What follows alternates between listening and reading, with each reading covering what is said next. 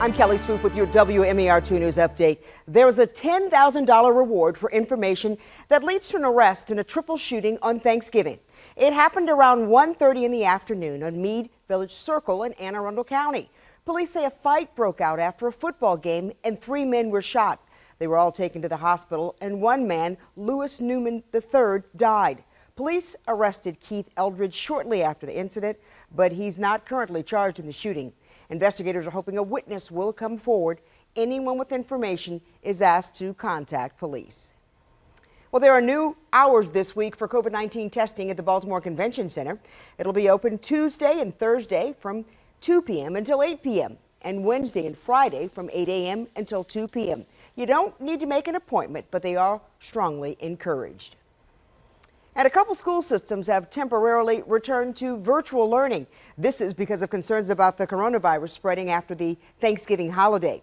Baltimore City Public Schools will do virtual learning all this week. And Catholic schools in Baltimore have switched to virtual learning for the first 3 days of this week. Anne Arundel, Carroll, and Hartford counties already moved back to virtual learning, and Howard County will stay virtual through at least April.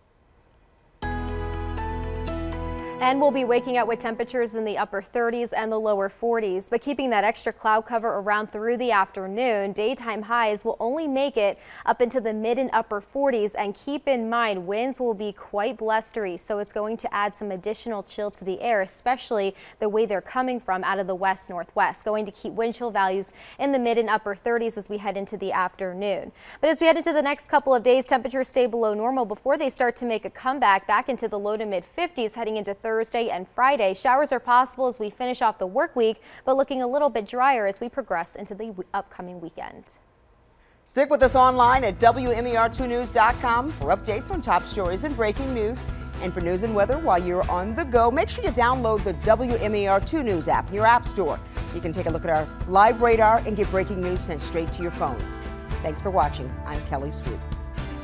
This WMAR2 News update is sponsored by Jones Junction.